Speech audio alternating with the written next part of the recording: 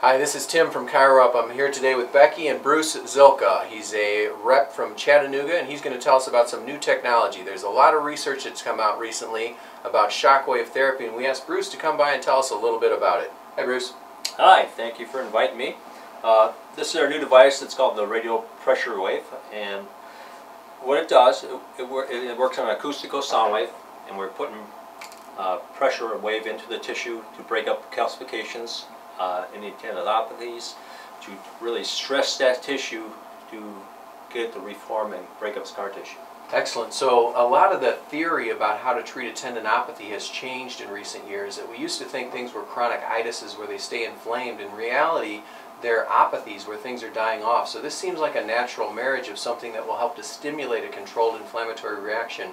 Those apathies would be at the top of the list. Are there any other treatment, any other conditions that we would use this for? If we're using plantar fasciitis, for example, anything chronic where we need to distress that tissue to perform, make that cell to heal back to its natural homeostasis. Great. So like a golfer's elbow, a tennis elbow, a plantar fasciitis, a Achilles tendinopathy, or a shoulder impingement, that would be good? Yeah, think of all your joints, your hip, knee, hips, knees, ankles, shoulders, all that kind of stuff we can do really well. Great. So it just so happens we've induced a lateral epicondylopathy in Becky, and Becky's volunteered to be our subject today.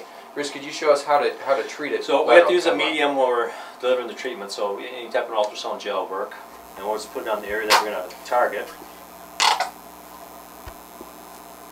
Okay. And then there's pressure. This works from 1 bar up to 5 bar.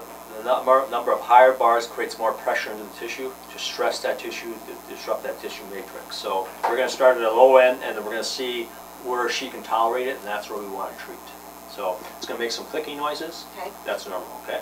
So we're going to start here. You let me know when you feel it. How does that feel? That feels pretty good, actually. So let's turn it up.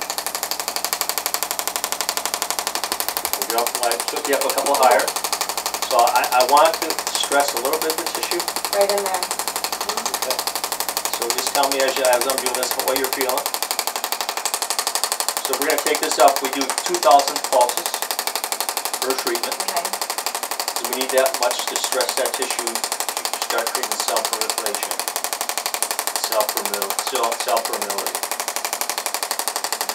Bruce, how long would you do a treatment typically on a lateral epicondylopathy? How many minutes? You're looking at about 4 minutes. 4 minutes. Yeah. And do you know how many treatments in general we would have in a plan? Your treatment for your plan, usually you want to do about 4 to 6 treatments, and you want to do about 4 to 5 days apart because we're breaking down that tissue, so you need time to heal. So it might be over a 4 to 5 week treatment. Okay, so spread out a little bit more than say a Graston would be. Exactly.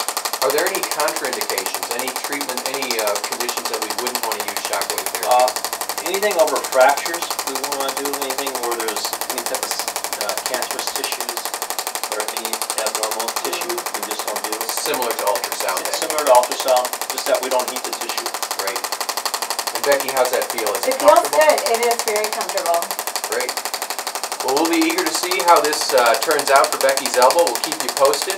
In the interim, we hope that you'll take a look at these types of machines. They seem to have great promise, and we'll keep you updated as to when the literature comes out to explain more. Thanks for watching.